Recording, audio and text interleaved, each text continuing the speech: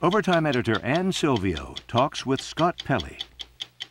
Scott, your story on 60 Minutes this week is about mental illness in children. Where did this story start for you? Well, after Newtown and the terrible events that occurred there, many of us at 60 Minutes began to ask the questions, okay, how does this happen? One of the things that we discovered is that when parents have a disturbed child at home, it is very difficult for those parents to find health care for their children in this country. 7-year-old female, 07 female, coming from school.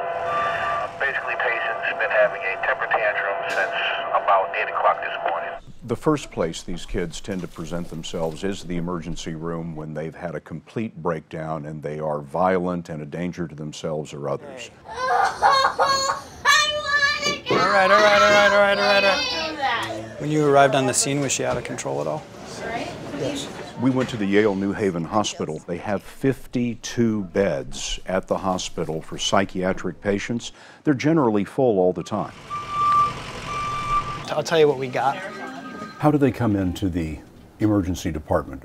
Usually it's in an ambulance. Police officers may be accompanying them. Parents do bring them in. Sometimes teachers bring them in from school. But usually the scenario is, 911 is called. Have you ever been hospitalized psychiatrically? Yes. And why were you hospitalized?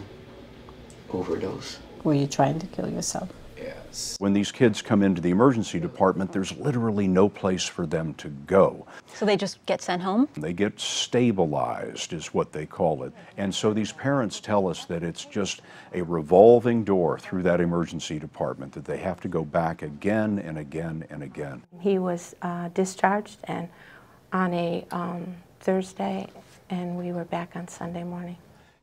Our producers on this segment, Michael Ray and Oriana Zill, have been working on this story for many, many months. And the really difficult part is to get anyone to come on to television to talk about it. Imagine being a parent, appearing on 60 Minutes to talk about the serious mental illness of your child. Very hard to do. This has always been our only option. The emergency room. Emergency room, yeah. I think we spoke to probably between 30 and 40 families. A large percentage of parents said no. I don't want anything to do with this, and please don't film me. Oriana and I are both parents of young children. I mean, we all have kids who have freakouts.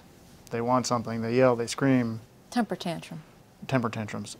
This is something that goes well beyond that. How is this different? I can tell you a story. My son got mad at us for something. I can't even remember what it was. And I found him that night hanging out of our second-story window by one hand because he was so angry he was going to kill himself.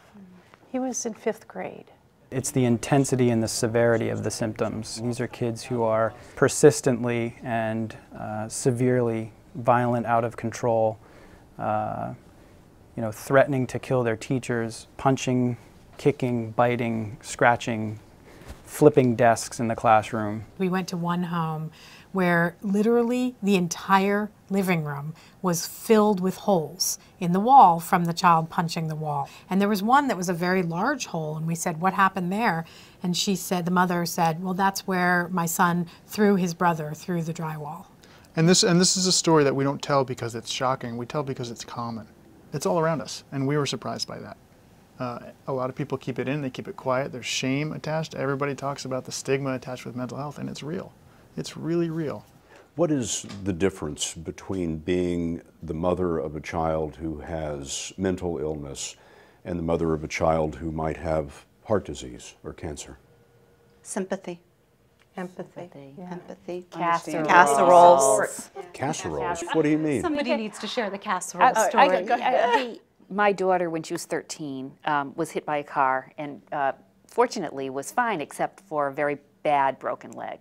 The church organized a brigade of casserole makers. The neighbors brought casseroles, friends, families, everybody. 6 months before that, Christina had spent 2 months on a psychiatric ward, and we had no casseroles. And I'm not blaming the church or the neighbors or anything because of the stigma.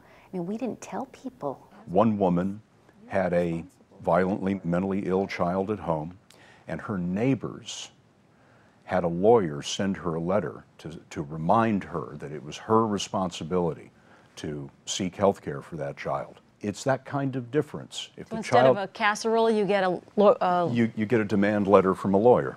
Yeah. There's a fear, of course, not entirely unjustified, as we've seen, but there is a fear of mentally ill people. And when you do feel like killing yourself, what kind of thoughts do you have? What resources do we have for parents with mentally ill children to make sure that that child has the opportunity to be better and to not go off the deep end? After Newtown, after any of these school shootings, we always ask, why did this happen? How could this have happened? How did this crazy person get a gun? Reasonable people will disagree about gun control, but when you hear the story of these parents and the struggle they have with their children, I think most people would agree we can do a lot better job on the mental health care problem.